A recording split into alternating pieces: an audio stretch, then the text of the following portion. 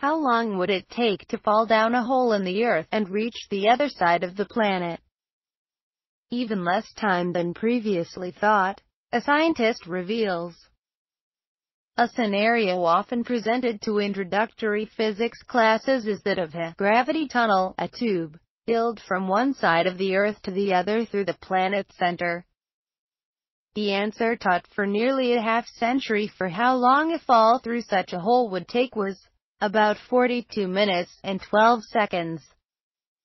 The solution to this problem depends on the strength of Earth's gravitational pull, which in turn is based on its mass.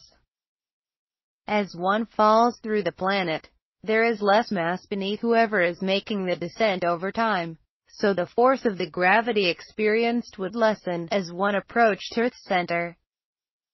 Still, assuming no air resistance, the momentum from the fall could sling one all the way to the surface on the other side. Anyone making the fall would have to make sure to get away from the exit hole as soon as they flew out of it, or else they could drop in again, hurtling back and forth inside the gravity tunnel, like a weight swinging at the end of a pendulum.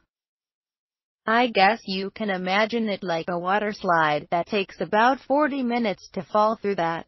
Take you to speeds over 8 kilometers per second, 17,895 miles per hour, said physicist Alexander Klotz at McGill University in Montreal.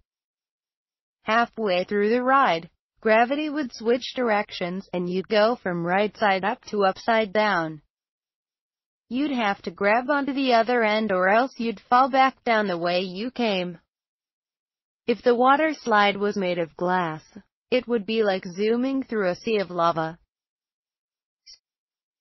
Still, at least one major unrealistic assumption dogged this calculation ever since it was first made in 1966. Ignoring for a moment how drilling a hole about 7,918 miles, 12,742 kilometers, long through the Earth is virtually impossible, the problem with the 42-minute solution was that it assumed the planet was uniform in density throughout like a marble.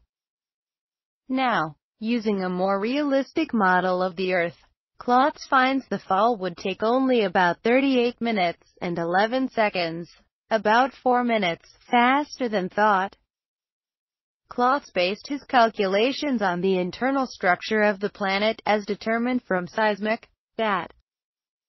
While the Earth's crust has a density less than about 187 pounds per cubic foot, 3 grams per cubic centimeter, Earth's center has a density of about 811 pounds per cubic foot, 13 grams per cubic centimeter. The density of the planet does not rise in a straightforward manner the farther down one goes.